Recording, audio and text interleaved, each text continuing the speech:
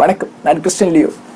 இந்த வீடியோவில் ஆண்மை குறைபாடு என்றால் என்ன, அது நிரந்தரமானதா இல்லை தற்காலிகமானதா, எந்த காரணங்களினால் இந்த ஆண்மை குறைபாடு ஏற்படுகிறது, எந்த உணவு வகைகளை நாம் உட்கொள்ள வேண்டும், இதிலிருந்து வெளிவருவது, இதை தடுப்பது எப்படி, ஒரு சில உடல் பயிற்சிகள் மூலம் இதை நாம் குணப்படுத்துவது எப்படி, அவற்றை செயல்முறை விளக்கத்தோடு இந்த வீடியோவில் நாம் தெரிந்து கொள்ளலாம். வீடியோவை ஸ்கிப் பண்ணாமல் முழுமையாக பாருங்கள். முதலில் ஆண்மை கோளாறு என்றால் என்ன என்பதை நாம் தெரிந்து கொள்ள வேண்டும். அதாவது impotency or erectile dysfunction என்று ஆங்கிலத்தில் கூறுவார்கள். Inability of the man to get maintain the erection. ஒரு ஆண் உறுப்பு போதுமான அளவு எழுச்சி உறவில்லை என்றால் அதுதான் ஆண்மை குறைபாடு என்று கூறப்படுகிறது. இது நிரந்தரமானதா இல்லை தற்காலிகமானதா என்று பார்த்தால் உடம்பில் இருக்கும் நோயின் மாற்றங்களை வைத்தே இது நிரந்தரமானதா இல்லை தற்காலிகமாக இருக்குமா என்பதை நாம் கணிக்க முடியும். ஆண் உறுப்பு எழுச்சி பெறுறத ஒரு லைன்ல சொல்லணும் அப்படின்னா, ஒரு ஸ்டிமுலேஷன் கொடுக்கும்போது நம்முடைய நர்வஸ் சிஸ்டம் நைட்ரிக் ஆக்சைடை செக்ரீட் பண்ணும். ஸோ அந்த நைட்ரிக் ஆக்சைடானது ஆண் உறுப்புக்கு உள்ளாடி இருக்கிற பிளட் வெசல்ஸை ரிலாக்ஸ் பண்ணும். ஸோ அந்த டைம் அதிகப்படியான ரத்தம் அந்த ஆண் உறுப்புக்குள்ளே இருக்கிற மசில்ஸ்குள்ளாடி போகும். அந்த நேரத்தில் தான் ஒரு எரெக்ஷன் ஏற்படுது, ஒரு ஆண் உறுப்பு எழுச்சி அடையுது.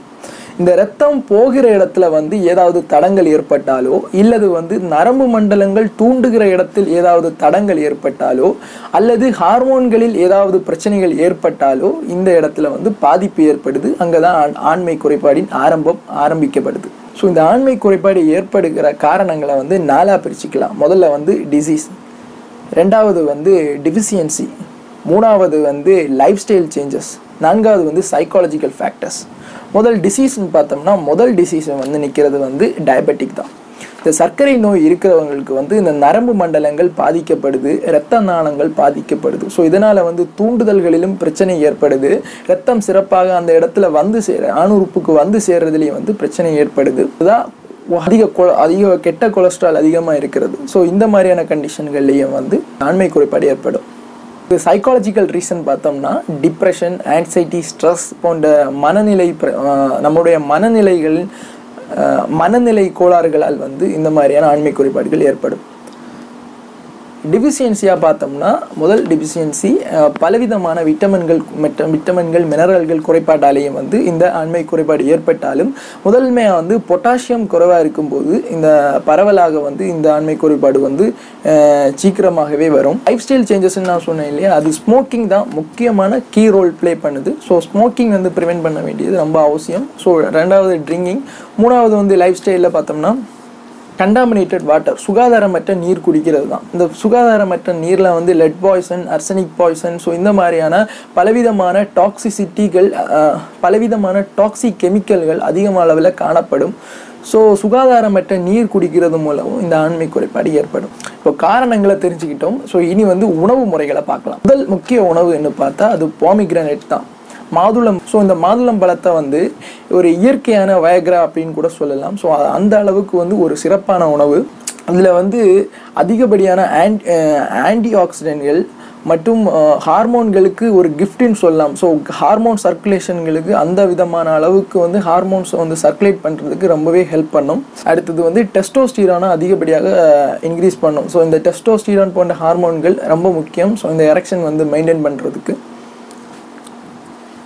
ஸோ மாதுளம்பழம் முக்கியமான உணவு. ரெண்டாவதாக பார்த்தோம்னா, அடுத்து மேஜர் ரோல் ப்ளே பண்ணுறது கார்லிக். ஸோ இந்த வெள்ளை பூண்டானது டெஸ்டோஸ்டிரான் லெவலை இன்க்ரீஸ் பண்ணுது, நைட்ரிக் ஆக்சைடு செக்ரீஷனை இன்க்ரீஸ் பண்ணு, இந்த ஆர்ட்ரிஸில் பிளட் ஃப்ளோவில் எந்த விதமான தடங்கல்களும் ஏற்படாமல் ப்ரிவென்ட் பண்ணுது. ஸோ இதனால் வெளுத்துள்ளி முக்கியமான ஒரு ரோல் ப்ளே பண்ணுது.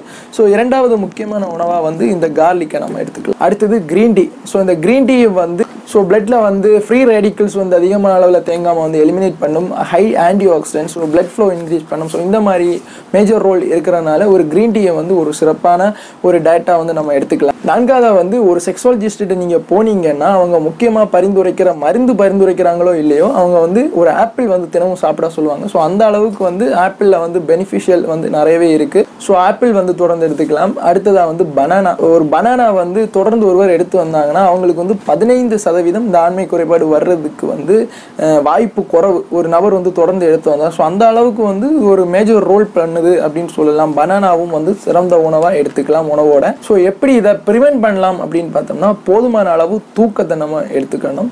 ஸோ அடுத்ததாக வந்து ஸ்ட்ரெஸ், ஆன்சைட்டி போன்ற ப்ராப்ளம்ஸில் வந்து நம்ம வெளிவரணும். அடுத்தபடியாக வந்து நல்ல விதமான உணவுகளை வந்து உட்கொள்ளணும். இந்த ஃபாஸ்ட் ஃபுட், ட்ரைட் ஃபுட்ஸ் இதெல்லாம் அவாய்ட் பண்ணி நல்ல விதமான உணவுகளை நம்ம வந்து எடுத்துக்கொள்ளணும். அடுத்தது வந்து சிறப்பான உடற்பயிற்சி செய்ய வேண்டும். சரி, இந்த உடற்பயிற்சி எப்படி செய்யலாம் அப்படின்னு பார்த்தோம்னா நார்மலாக வந்து பண்ணுற எக்ஸசைஸ் வந்து தனி. இதுக்கு வந்து இந்த எரெக்டைல் டிஸ்ஃபங்க்ஷனுக்கு இன்னும் ஒரு சில வந்து பெல்விக் ஃப்ளோர் கீகல் எக்ஸசைஸ் அப்படின்னு சொல்லுவாங்க. ஸோ இந்த கீகல் எக்ஸசைஸை எப்படி பண்ணுறது அப்படின்றத வந்து இந்த வீடியோவில் நம்ம வந்து பார்த்து தெரிஞ்சுக்கலாம். ஸோ இதில் வந்து 3 விதமான எக்ஸசைஸ் வந்து நாங்கள் காட்ட போகிறேன். ஸோ அந்த 3 எக்ஸசைஸை வந்து நீங்கள் தொடர்ந்து செய்து வந்தால் உங்களுக்கு வந்து இந்த பிரச்சனையிலிருந்து வெளிவர முடியும்.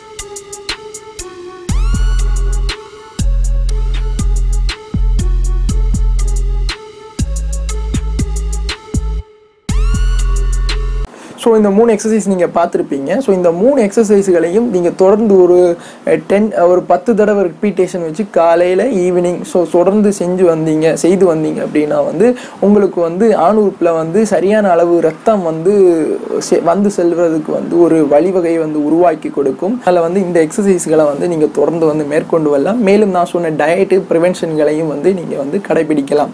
இதை தாண்டி கடைகளில் மலிவாக கிடைக்கிற பலவிதமான பொருட்களை வந்து நீங்கள் வந்து தற்காலிகமாக வாங்கி பயன்படுத்தாதீங்க. ஸோ அதனால் வந்து ஹார்ட் அட்டாக்லேருந்து கிட்னி ஃபெயிலியர் வரைக்கும் வர்றதுக்கான வாய்ப்புகள் ஜாஸ்தி. பலர் உங்கள்கிட்ட சொல்ல மாட்டாங்க இதில் பாதிப்பு இருக்குது அப்படின்றத வந்து. மேலும் பக்க விளைவில்லாத ஹோமியோபதி சிகிச்சை மூலமும் உங்களுக்கு இந்த ஆண்மை குறைபாடிலிருந்து தீர்வு காணணும் அப்படின்னு நினச்சிங்கன்னா என்னை தொடர்பு கொள்ளுங்க. நான் உங்களுக்கு உதவி செய்கிறேன். மற்றும் ஒரு பயனுள்ள தகவல் மூலம் உங்களை வந்து சந்திக்கிறேன். நன்றி. It's caught in the crossfire.